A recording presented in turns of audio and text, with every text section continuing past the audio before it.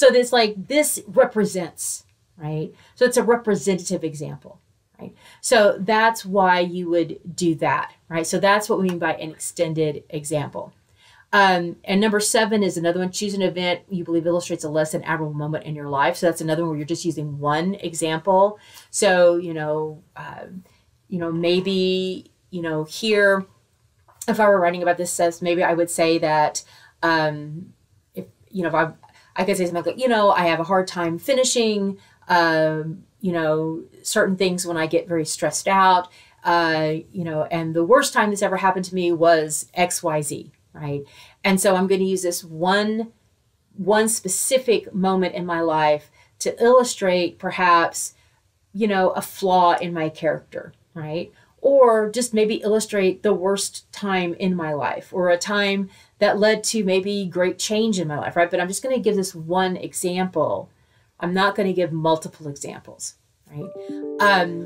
Other times, though. Okay, so let's go back to, okay.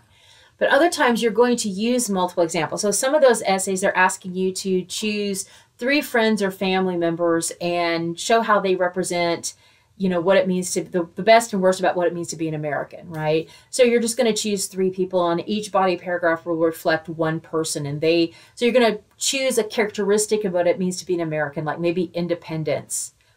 Maybe stubbornly independent, right?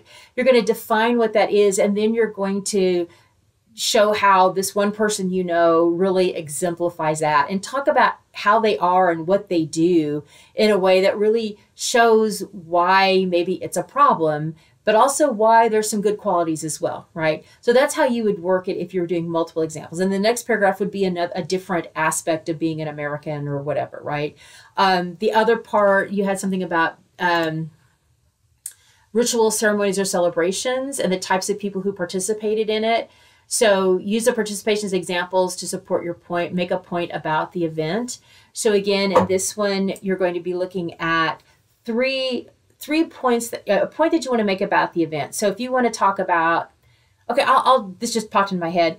I think that prom or homecoming, I think that homecoming is like where you elect a homecoming queen and all that. I just think that that's just an outdated idea, and it celebrates really negative kind of stereotypes about women, right? And I know in my high school that traditionally the only girl that ever got elected homecoming queen was whoever was sleeping with the captain of the football team. And that was true for years and years and years, right? And I'm like, that's just a stupid tradition, right? Now, I know probably some of you are getting angry at that. This is my opinion. That's okay, right? So I could write about this whole homecoming queen ritual, right? And talk about, what I thought about it, why I thought about it as being negative, and then look at the participants and how I thought, right? So I could talk about the captain of the football team and how he bullied everybody to vote for his girlfriend.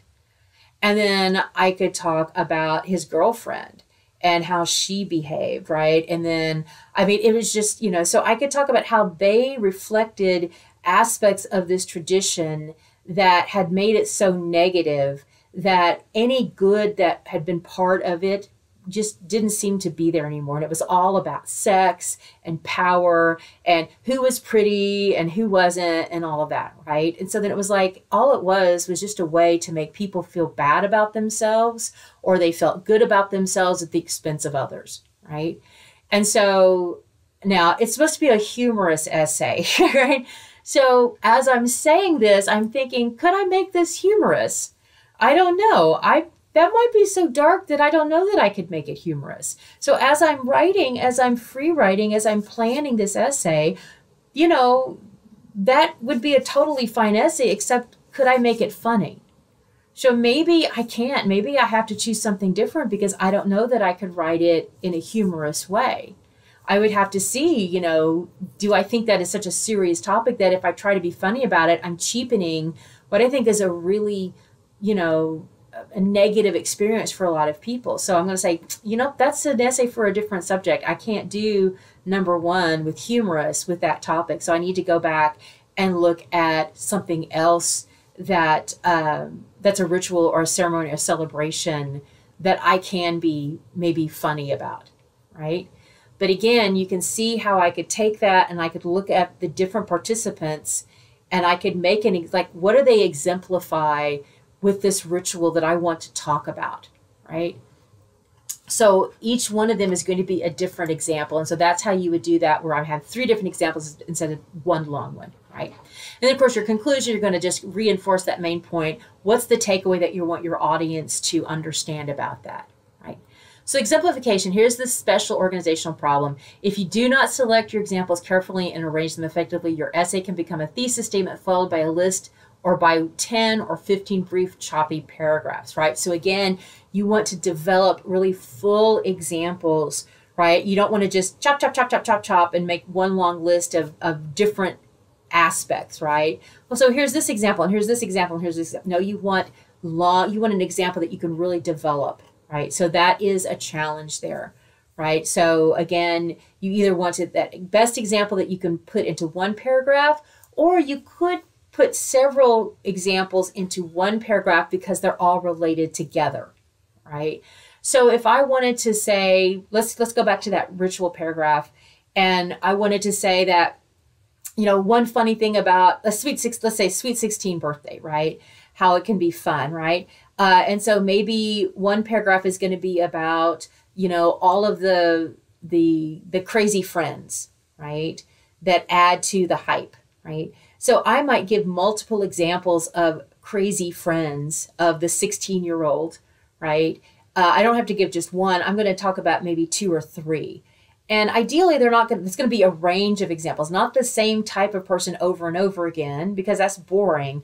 But I'm going to say, well, here's one type of crazy friend, you know, the best friend that, you know, blah, blah, blah, blah. But then here's the other crazy type of friend, right? So I can give multiple examples in one paragraph, right? But I want to make sure that I'm developing each of those enough that they come alive to my reader.